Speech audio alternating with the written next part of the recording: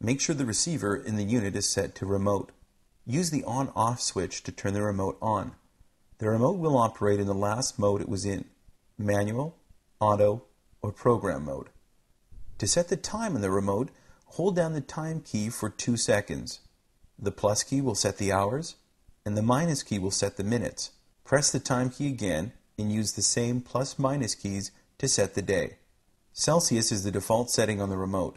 To change to Fahrenheit, turn the remote off. Hold down the minus key.